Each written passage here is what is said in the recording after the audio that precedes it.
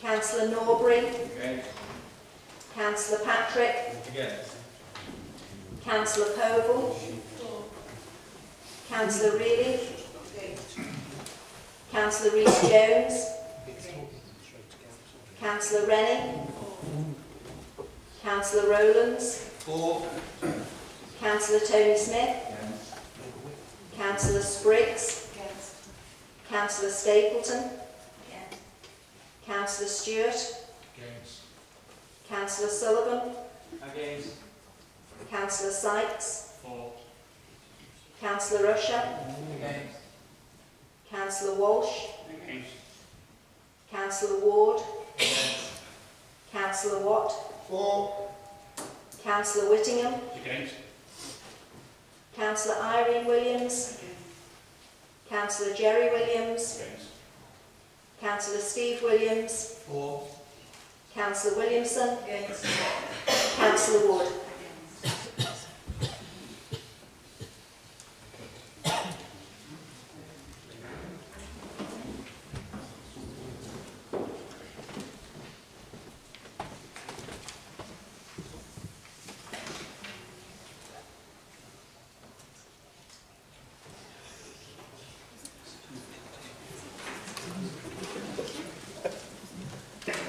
Thank you.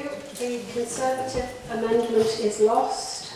19 votes in favour, 38 votes against and 1 abstention. So we're now going to move to the voting on the Liberal Democrat amendment. So are we going to do this by the traditional method, by show of hands? Okay. All those in favour of the Liberal Democrat amendment as moved by Councillor Gilchrist and seconded by Councillor Kelly, please show.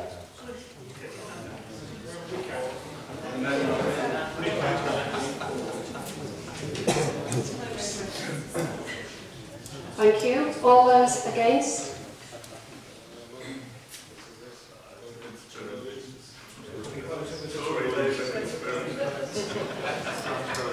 Thank you. And 1 abstention.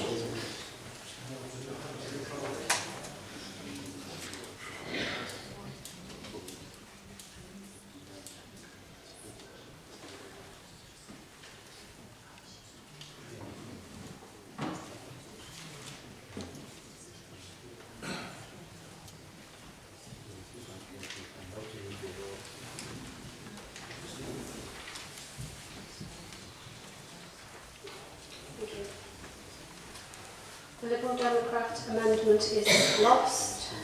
4 votes in favour, 53 votes against and 1 abstention. So we're now going to move to vote on the substantive motion as moved by the Labour leader, Phil Davis, and seconded by Councillor George Davis. Thank you.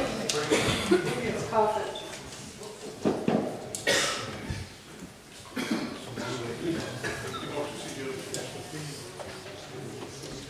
Councillor Abbey.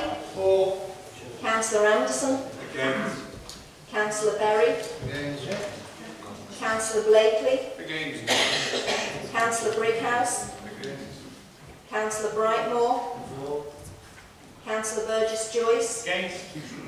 Councillor Peruvian. Against. Councillor Cleary. Against. Councillor Clements. Councillor Angela Davis. Councillor George Davis. Councillor Phil Davis. For. Councillor Doughty. For. Councillor Elderton. Against. Councillor Ellis. Against. Councillor Fowkes. For. Councillor Gilchrist. Against. Councillor Green. Against. Councillor Hackett. For. Councillor Hayes. Against. Councillor Andrew Hodson. Against. Councillor Cathy Hodson. Against. Councillor Adrian Jones. For. Councillor Chris Jones. Councillor Kelly. Against. Councillor Kenny. Councillor Leach. Councillor Lewis. Against. Councillor McLachlan. Councillor McLaughlin. Councillor McManus. Councillor Meaden. Councillor Mooney. Councillor Muskrat, Councillor Norbury, For. Councillor Patrick, For. Councillor Povell, Councillor Reilly, Councillor Rhys-Jones, Councillor Rennie, Councillor Rowlands, Against. Councillor Smith, Councillor Spriggs, Councillor Stapleton, Councillor Stewart, For. Councillor Sullivan, For. Councillor Sykes, Against. Councillor Usher, For. Councillor Walsh, For. Councillor Ward, For. Councillor Watt, Against. Councillor Whittingham, For. Councillor Irene Williams, Councillor Jerry Williams, For. Councillor Steve Williams, Against. Councillor Williamson, Councillor Wood.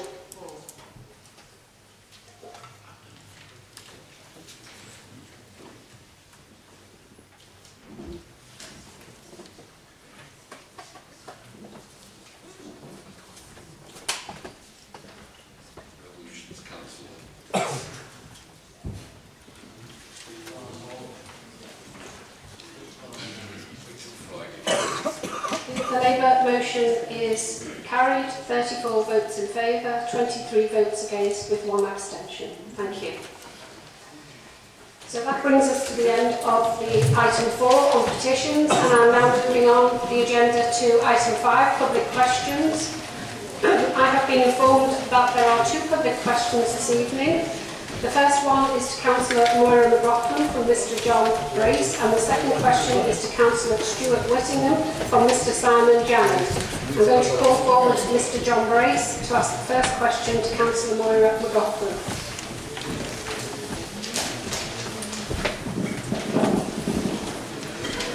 At the last meeting of the Standards and Constitutional Oversight Committee, there was agreement for the Standards and Constitutional Oversight Committee working group to look again at Wirral Council's policy on the filming of public meetings.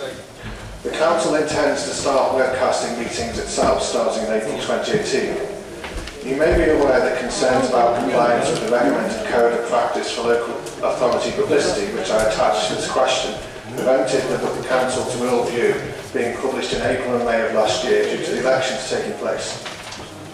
As there are elections planned for May 2018, 1. Will webcasting of public meetings by Wirral Council therefore not start in April 2018 as planned, but be delayed until after the elections have taken place? And on a more wider issue, 2. What improvements can be made, both in the short term and long term, so that public meetings of Wirral Council run more smoothly? To give one example that confuses some people attending, as this is done at other public bodies, will there be a standing agenda item for the public to speak during public meetings, as there already is during public meetings of Liverpool City Council, Chester West and Chester Council, to name but 2. Thank you. Thank you, Mr Brace. Councillor McLaughlin. Thank you very much for your question, Mr Brace. In response to the first part of your question, I can tell you that the Interim Director of Law is currently undertaking the tendering process in relation to webcasting with a view to identifying a preferred tenderer.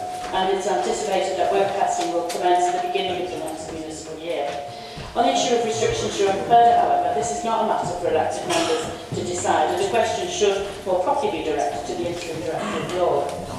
With regard to the second part of your question, the Standards and Constitution Oversight Committee regularly review the Council's constitution and standing orders, and on occasions where it believes improvements can be made, it makes recommendations to Council. Thank you. Thank you, Mr Brace. I don't have a supplementary question, thank you. Thank you very much. Thank you for your question to Council this evening.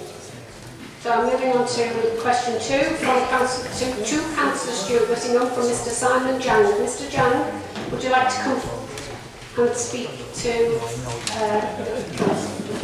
Thank you very much. Given that we've been informed by the relevant highways officers and the councils over the last few years due to budgetary restraints, that's a lot of work on the street lights and pavements and roads can't be carried out. Why is it still taking over 2 years and counting for the Highways Department to sort out the repair replacements of these broken streetlights and columns and allocating the work on a piecemeal basis rather than awaiting for a complete backlog of all these repairs to happen and then finding it more difficult to carry out all the work in an allotted period of time without taking forever to find the right contractors and the right divisional departments to oversee these necessary repairs.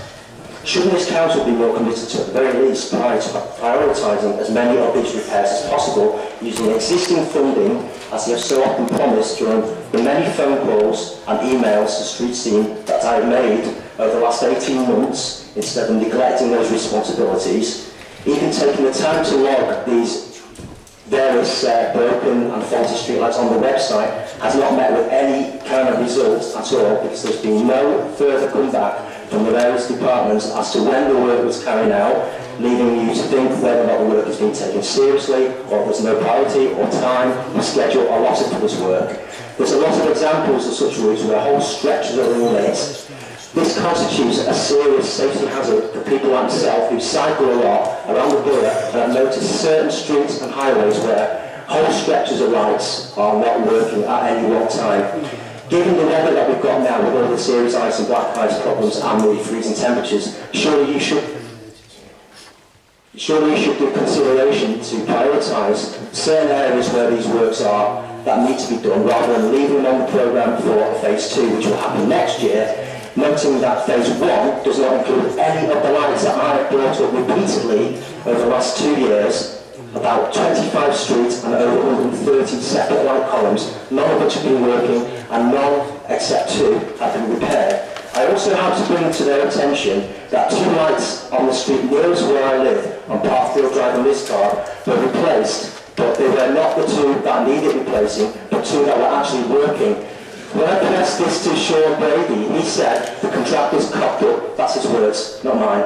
And I must admit, why has that been allowed to happen, where they take 2 lights that were working, replace them with 2 that don't work, LED lights, and leave 2 lights that have no tops to stand as they would have been for the last 3 years without repair? That to me shows a sheer incompetence on the part of the contractors. So the question begs, why are these contractors being allocated the work when time and time again they're not able to facilitate these repairs on schedule, as promised, a year late and still counting?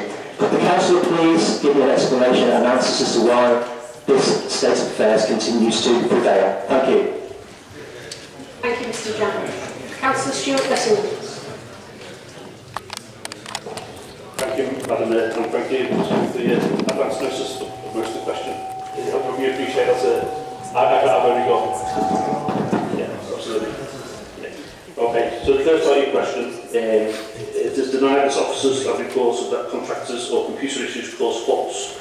Our licence stock is old and is managed on a risk-based approach, where reactive repairs are only allocated on a priority basis. Unfortunately, streetlights go out regularly for a number of reasons, and only a limited number of those can be prioritised for immediate reactive repair. Others are placed in longer-term programmes for future replacements or required replacement components that have long order times, so that they cannot be attended immediately. Where's the echo? Is there a problem with the second part of the question, that's why we can prioritise repairs. The response is this is exactly what happens. Prioritisation of repairs based on location and risk-based analysis within the available budgets. It is denied that the council is neglecting its responsibilities. The third part of your question. The council is investing significantly in its lighting stock over the next few years. 7,000 out of our 37,000 lights were replaced with new modern LED units in 2015-16. There were some problems with the remote communication systems on some of these units, meaning the new lights will not come on when they should, but these have now been addressed. A current capture scheme now on site will involve replacing about 2,000 more units with LED lights April 2018. Details of locations are relatively online and will continue to be updated. This work to replace condemned equipment with upgraded LED stock, which was issued for repair, could not be repaired without ordering replacement equipment and was not an urgent priority location. A further 12,000 to 15,000 lights are planned to be replaced with LED by April 2019 using a specific government loan scheme. There are many reasons why a number of lights in one street are all lit at the same time, including electrical supply faults awaiting attention from the supplier, but as indicated above, all known outages are prioritised either for reactive repair or future planned maintenance, replacements, I should say. Once the whole LED upgrade programme is complete by April 20, once all LED upgrade programme is completed by April 2019, the council lighting stock will suffer fewer outages, which can be cleared faster because the new LED equipment has a better life and is cheaper to power. In terms of Parkfield Drive, it is not correct that lighting on Parkfield Drive is perfectly working. It is old sodium lighting stock and is in poor condition, so any replacements made are not unnecessary. All the lights on the road are scheduled for replacement with LED by April 2018, except column 2, which is no longer required to provide the necessary lighting coverage, so will be removed. Currently, there is a power supply failure to column number 5, and a repair has been ordered, and column number 4 requires a new structural column, so this item will be replaced then. In terms of contractors, you'd be pleased to know that from autumn next year, the council will take direct control of the housing contract, and that includes reactors for the rest of this. Does it explain why there was their attention? Sorry, Mr. Jones, this isn't a conversation between you and Councillor Whittingham. He'll give you a response and you'll have the opportunity to ask a supplementary question in a moment. Okay? Right, you may ask, if you want to ask a supplementary question, please do so. Oh, that's okay. Right. Yeah, so what it is, Councillor Whittingham, the ones that I've isolated that need replacement as a matter of priority, they actually managed one last year, which is by Wirral Needs Campaign. The one next to it has been out of commission for about 5 years now, and a similar situation to one that you've placed last year with a new column. So why were we able to do the same stretch with the two lights very close to each other, column 9 and column 14, but leaving number 9 unrepaired to this day? We could have done the two, let's save a lot of hassle now, waiting to get the right practice into the right job. That's what I'm saying, it should be done as and when the priority demands. That's what should be done. Okay, thank you. Councillor Whittingham, do you want to respond to that now? Yes. As I said, all repairs are prioritised, and I understand you've been in contact with Mr. Brown with a list of where the outages and his response to every single one, giving the reason why they're also back on. Okay, thank you very much, Mr. Jan. Thank you for your question, Councillor Whittingham. Okay, colleagues, I'm now moving on to leaders, executive members and chair's report, agenda item 6, from pages 37 to 64 of your agenda, contains the reports of the executive and overview and scrutiny committee chairs. The council is invited to receive a no-lead report. Cabinet portfolio holders will not present their reports, which will be taken as read. All questions must be confined to the contents of the reports. Questioners, please ensure that your question is no longer than 2 minutes, and the total number of questions to any one report will not normally exceed 5 on any one report. Responses to questions will be reserved to the conclusion of all of the questions. Now, can I just remind you that this whole issue should take, this whole part of the agenda should take 30 minutes. That's what's allocated in the agenda for it. So could I ask you to be succinct in your questioning and in your responses also, please. Thank you. So now opening that up to members. Councillor Phil Gilchrist. Thank you, Madam Mayor. I've put 2 questions in for this section. One to the Leader of the Council, one to Councillor Chris Jones. The question is... The one that you sent to Chris should have been to me. I've got the answer to that. With your understanding, Madam Mayor, Councillor Davis will deal with that one. The question to the Leader of the Council was this, on the Wirral Growth Company. As the Growth Company now appears to be making good progress, can the Council's efforts be concentrated on that, rather than the golf resort project, which now seems to need a hefty loan from the Council? Why can't the developers of the resort pay their own way? That's the first question, Madam Mayor. The second one, which I now understand Councillor Davis will answer, I refer to the section on people with disabilities live independently in that report. Back in January 2016, the Cabinet approved the Ageing Well in Wirral strategy. Contained within that was an aim to increase the availability of accessible homes requiring adaptations by assessing 2,000 disabled facilities grants per annum by 2020. Question: what is being done to reach this target when the spend on AIDS adaptations and disabled facilities grants in the capital programme is regularly being profiled? How many grants have been processed and implemented within the last 12 months? Thank you, Madam. Thank you. I should have said to colleagues, would you also please draw attention to the paragraph that you're particularly asking the question on? That would be really helpful if you can do that easily, because it will assist members in responding directly to you. So, Councillor Cleary. Thank you, Madam Mayor. Top of page 56 is a question for Stuart Whittingham, Cabinet Member for Highways and Transport. Yeah, top of page 56 refers to planned improvements in facilities for cyclists and pedestrians between Wallasey and Brighton. The Cabinet Member recently approved new cycleway infrastructure at North Bank and Seacombe. This was despite the serious objections raised by the Wirral Cycling Campaign. They correctly point out that the North Bank scheme creates multiple new junctions by unnecessarily forcing cyclists to give way at side roads. This creates additional hazards for cyclists and motorists and will be a major deterrent for cyclists to use the new infrastructure. Those objections have not been addressed. The North Bank scheme is an early phase of the Wirral Waters highway infrastructure, and it is essential that best practices incorporated into these schemes at their onset.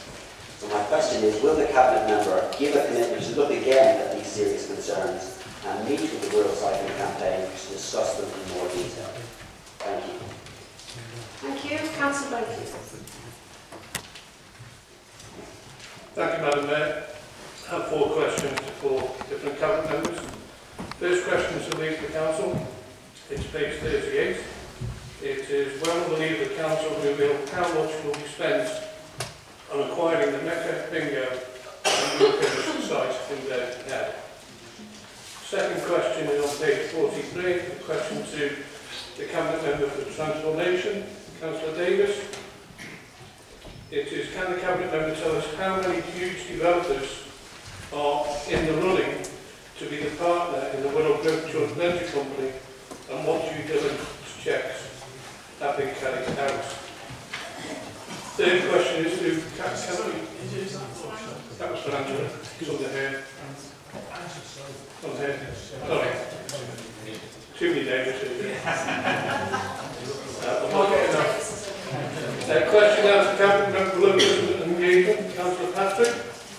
Can the Cabinet Member advise that has been involved in the engagement and consultation plan mentioned by the Cabinet Member for Finance, and whether he intends for the proposed consultation to be scrutinised before going live? And the final question, Madam Mayor, is for the Member for Finance and Income Generation, Councillor Jeanette Williamson. And at Council of October, the Cabinet Member asked all elected members, regardless of party, to support the budget process. She has cut and pasted the same statement in her report tonight. Can she update Council on when she plans to meet the members of the Open Scrutiny Committees, regardless of party, to achieve this? Thank you. Councillor Matthew Patrick.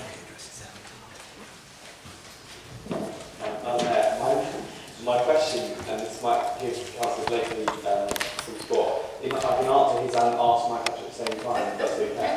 Which is, yes, I've had involvement, and everything that this council does is always open to scrutiny, as you all know.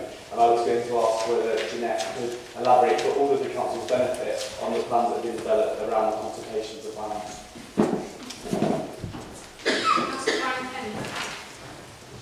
Thank you, Madam Mayor. My question relates to paragraph 1 on page 55, and it's, can the Cabinet Member for Highways explain how taking back control of our highway maintenance will benefit the people of Wirral and improve the quality of the overall service? Thank you, Madam Mayor. Thank you. Councillor Burgess-Jones. Thank you, Madam Mayor. Just 3 questions. First, as the leader of the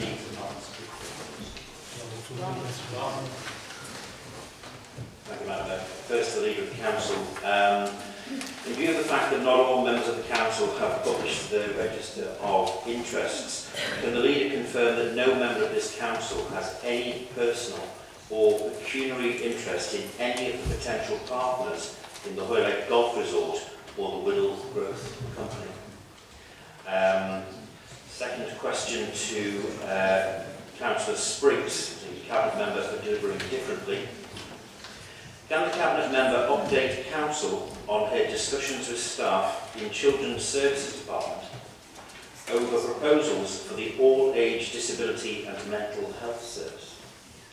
And my final question, Madam Mayor, is to the Cabinet Member for Finance and Income Generation, Councillor Williamson. At a public meeting on Saturday, the Leader of the Council advised that the Council will borrow money to then lend to the Golf Resort Joint Venture Company. Can she advise how Council and how much and for how long and at what rate that money will be borrowed? Thank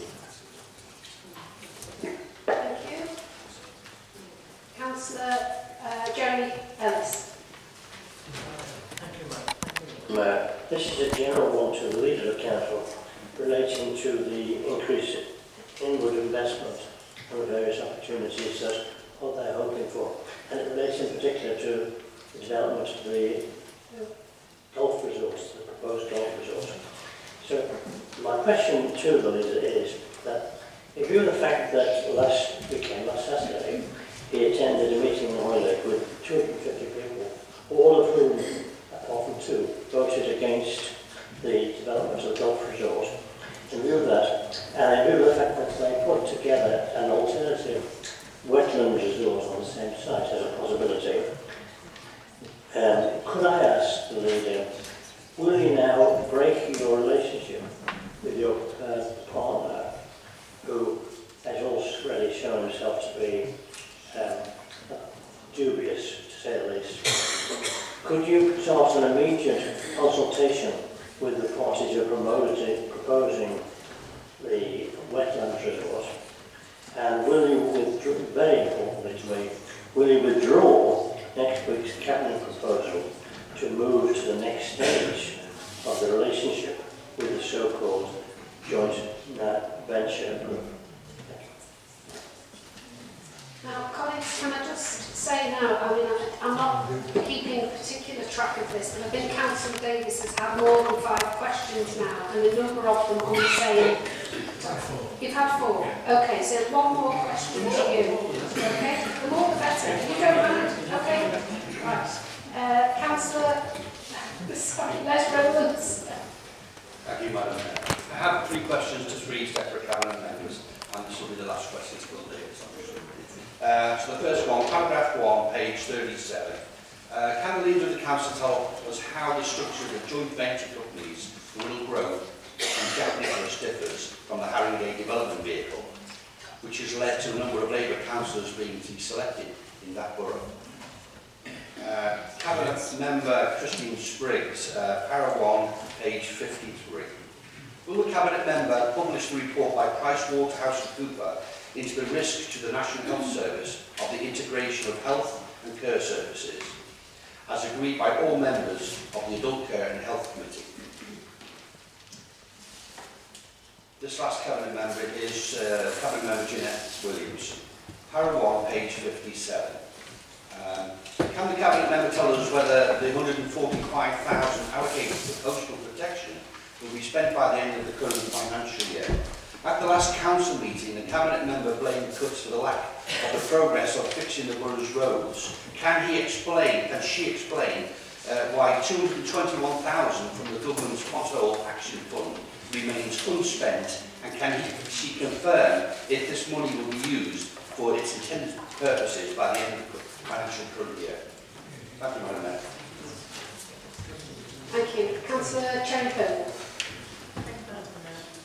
This question is for Councillor Stewart-Whittingham, page 55, paragraph 2. I see that you've briefly mentioned winter maintenance, therefore I'm picking my question on that. Can I ask when and why the decision was made to remove brick bins? This morning I've had no less than 5 phone calls and 2 emails demanding to know when they will be replaced. Raven Mere is a particularly steep and hilly area, and it doesn't make sense to have removed them from places where there is an obvious need. We as a council are very exercised about social isolation, and here we are exacerbating this very problem. Thank you, Ms. Thank you. Councillor Cathy Hodson. I've got 4 questions to different Cabinet members. The first one, it's page 38, paragraph 2, question to Leader of the Council, Phil Davis. Are you happy to take number 6? Yes. Yes. You sure? Just keep it down. The Leader of the Council believes that he can generate income from golf. Does he have any indication how much money the Council is losing from not collecting fees of the existing municipal courses around the borough? Question 2 is for the Cabinet Member for Transformation, Angela Davis, page 43, paragraph 4. Can the Cabinet Member tell us how much so far has been spent on consultants undertaking the review of library and leisure services, including shared intelligence and BWB, and whether a third report is going to be commissioned? Third question is to the Cabinet Member for Finance and Income Generation, Jeanette Williamson, page 57, paragraph 5. At a public meeting on Saturday, the Leader of the Council advised that the Council makes money on lending our money to others and that everyone does it. Can she advise how much the total interest bill is on 38.5 million Wirral Council has borrowed from Barclays, including a loan of 18.5 million over a 70-year term at an annual interest rate of 6.98%? And the final question to the Chair of the Adult Care and Health Committee, Judy McManus, page 60, paragraph 3.3. At the last meeting of the committee, all members agreed that the report by PricewaterhouseCoopers into the risks to the NHS of local integration should be published. Can she advise when this will happen? Thank you. Now, look, I think we ought to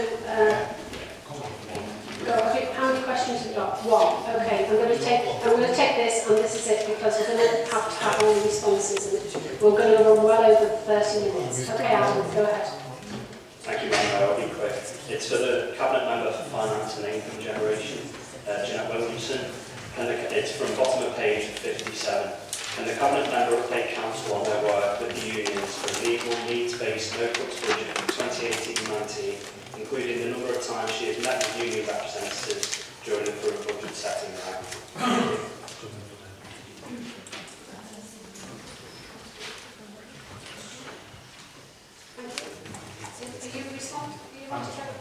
Okay, well, I'll take them in order.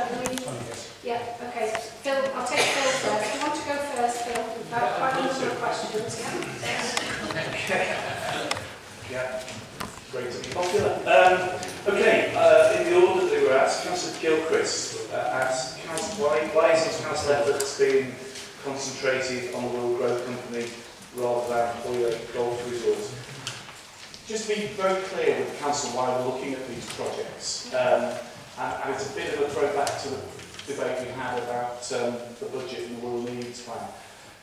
We all know, don't we, that we have 132 million more cuts that the government are forcing on this Council over the next 4 years. And we are facing a particular financial cliff face with the revenue support grant, which historically has been the biggest block of funding that not just Wirral Council, but all local authorities have relied on, going completely from 2021. So no more government support for local councils from 2021. The message is, you're on your own. Okay? So that scenario places us in a really difficult position, because it basically means from 2021, the only income that we will have to fund public services going forward are council tax receipts, business rates, and fees and charges. No other government support, which, you know, as an aside, I find appalling that the government has decided that it will cut local authorities loose. And that's fine for wealthy local councils like Westminster and some of the more leafy suburbs of London, who have lots of properties in higher tax bands. We know, don't we, that we've got 2/3 of our properties in council tax A and B, which means we don't raise very much from an increase in council tax. So the dice are loaded against areas like Wirral with quite large areas of deprivation from the start. So there is an absolute necessity for us to look at how we're going to replace that lost government grant from 2021. And I make no apology for looking at schemes like the Growth Company and looking at projects like Wirral Resort, because those two projects will generate, if they go ahead, that will generate significant additional revenue streams from the council that we will then reinvest in frontline public services. If we don't look at schemes like that, we'll get to 2021 and this council will literally run out of money. There'll be nothing for us to fund public services, or very little. And we know, don't we, and we'll talk about this later, that demand is massive for children's social care. Where are we going to get the money from if we don't look for schemes like this? So the reason why we are looking at both the golf resort bill and the Growth Company is they have the potential, and it is potential at the moment, needs to be explored in more detail, to generate significant additional revenue for this authority, and we will fund that in vital frontline public services. So that's the answer to Phil's question. Chris Blakely, how much will be spent on the council acquiring the Mecca bingo? I think it was the Europa building, it's not just the advice that we had when the report came to Cabinet that was commercially confidential information and we couldn't disclose it. So I would refer you to the head of law, because that's the advice I've got when we discussed the report. David Burgess-Joyce, no mention. So can I confirm that no member of this council has any personal or pecuniary interest in the parties related to Wirral Golf Resort or Wirral Growth Company? Well, we've got a report coming to Cabinet on the 18th of December on the Wirral Golf Resort. Item 1 will be declarations of interest. I suggest you attend and listen to the response. And the Wirral Growth Company, we've not yet had that proposal in front of us. We will get that in the new year, in January, and again that will come to Cabinet. It will be the usual standard opportunity for members of Cabinet to declare any interest. So those are the answers to those questions. Jerry Ellis, yeah, it was a very entertaining meeting on Saturday, Jerry. Thank you for your very penetrating questions about the golf resort, which range from Wirral View to all sorts of things, nothing to do with golf, but you know, I admire your tenacity.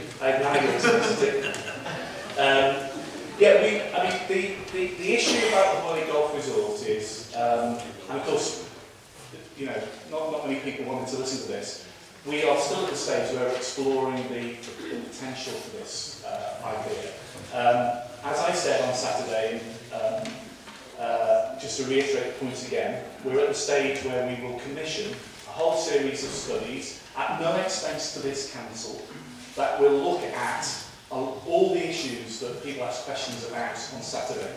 Environmental impact, economic impact, traffic impact assessment, flood risk assessment, and so on and so forth. Those studies will be done by independent experts. They will be open to the public, for everybody to read and ask questions on, and we will do them throughout 2018, and that will be the precursor to any planning application. Of course, ultimately, it has to go through the planning procedure.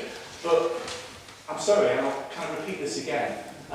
You know, I think it would be absolute folly for us to, at this point in time, completely block off any opportunity to attract substantial numbers of new jobs and investment into West Wirral and the Wirral, and over £1 million a year in income from council tax receipts and business rates that will go into helping us to fund those vital public services, children's services. I think we have a duty to at least examine the potential for that project to work, but recognising that we've still got quite a lot of work to do, and that's where we are. And I just think it would be, I think it's important that we have consultation. I mean, I think it's a shame that I met a number of people after the meeting who were in favour of golf resort, but felt the atmosphere very intimidating and were not prepared to speak out. And I think that's sad. So we need to find opportunities for those people to record their views, so we get a balanced picture of what the local residents. And I'd like to hear from local businesses as well in Wirral, what they think. So, will I withdraw the report from the Council's Cabinet on the 18th of December? No. I just advise Councillor Ellis to be very careful about some of the comments he's making about the developers, the Jack Nicholas joint venture group. I just think, you know, the language that you use is very important. I think you use the word dubious. I just cancel caution going forward. Okay, Councillor Les Rowlands, how will the structure of the joint venture company and the the joint venture company for the growth company and the Jack Nicholas group differ from the model that Haringey is pursuing? It's totally different from the Haringey model, and you'll hear more about this when the report comes to Cabinet in January.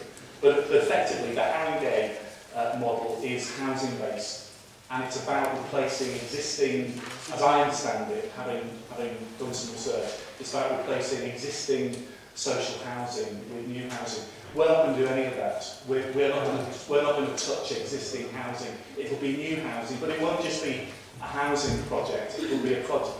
And I think it will be quite exciting when you see the detail. It will be much wider than housing. It will include commercial, industrial, retail, and leisure and culture projects. So it is totally, fundamentally different from the Haringey project. But more detail in the new year when the report comes to back to Cabinet. Finally, Madam Mayor, Councillor Cathy Hodson, income lost on golf. It is substantial, but I'll get the precise figure and I'll write you Cathy. Okay, that's it. Thank you, Madam Mayor. Okay, thank you. I'll ask Councillor George Davis now to respond to the questions. Yeah. Well, first of all, Phil, thanks for the question. I'd like to clarify the targets around disabled facilities grants, whilst forms part of the Ageing Well strategy, is a supporting measure of the housing strategy. I can advise that this action is in fact to deliver 2,000 home adaptations per annum as part of the pledge reporting, and is wider than just major adaptations. My officers were commended for performance against the PI in 2016-17 in delivering some 3,000 home adaptations, and as such a new target was increased from 2,000 to 2,500 for 2017-18. I can advise that performance is going well for this financial year, with just under 1,900 adaptations achieved to date, and the anticipated year-end target to be achieved as there are no outstanding cases awaiting assessment. Adaptation delivered under the PI includes major and minor adaptations, including hospital discharge, which is an appropriate measure of value of service and public and partners. Members should be aware that as this service is based on the need of individuals, which are all different, the level of adaptation is processed and delivered can fluctuate from year to year. Hence, reprofiling may occur across years. In addition, expenditure has had to be reprofiled previously due to a number of issues, including the fact that government has increased authorities' budgets for DFGs. In fact, officers have just this month confirmed to government that they will accept a further 300,000 awarded on top of the 3.6 million already allocated for 17-18. I'm pleased to say that a review